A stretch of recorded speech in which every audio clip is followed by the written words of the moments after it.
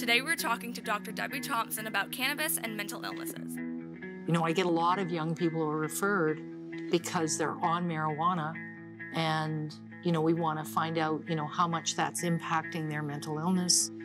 And we brought adults we can trust to bring these conversations home.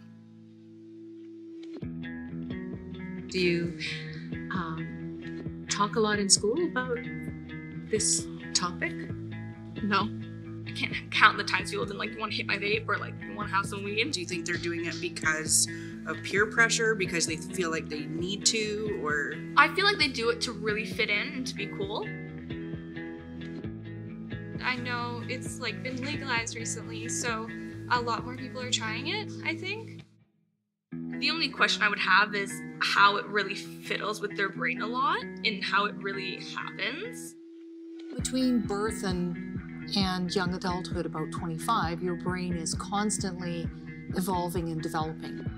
It's taking the information that it learns, and it's developing connections and pathways that we'll use as adults.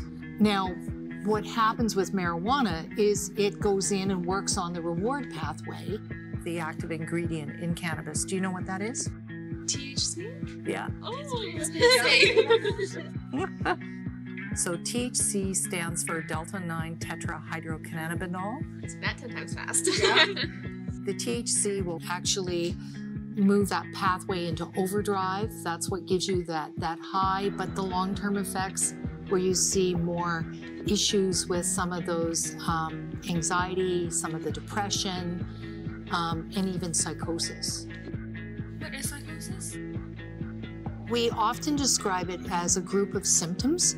And in that group of symptoms, there are things like hallucinations. Hallucinations can be auditory, visual, tactile.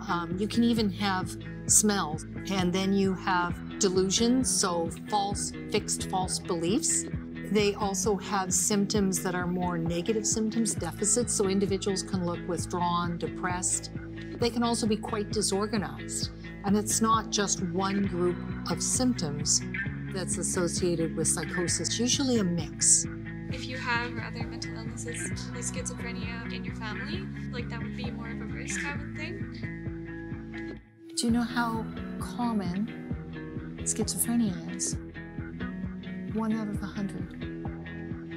You know, if they are at risk for developing schizophrenia, they might be genetically vulnerable, and then they use a drug that changes the way their brain functions. They are much more likely to experience the negative side. Same sort of thing with psychosis.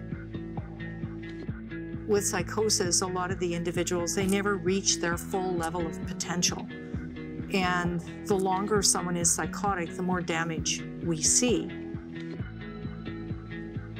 Now that you've heard what she has to say about that, what do you think the school should do differently? Talk about it more. It really is a health issue, and it shouldn't be a barrier for conversations. You don't really think about that when you think of cannabis use, but Yeah. mental illness is a big piece of cannabis. There should be discussions about what happens with a developing brain and a developing body when you expose it to any substances. Why aren't we teaching about the way the brain works on drugs? That would be an awesome biology class. Or a mental illness, mental health class would be amazing. And I think also like education like earlier in people that are younger, like elementary school, because like you want to protect those people from like drug use and like talking about drugs, but it still might be happening like in their family, in their home life, and they deserve to have like that kind of information. It's important we learn more about the effect of cannabis use on psychosis, on schizophrenia, on the individuals. And that if you want to learn more about this, go to bcss.org.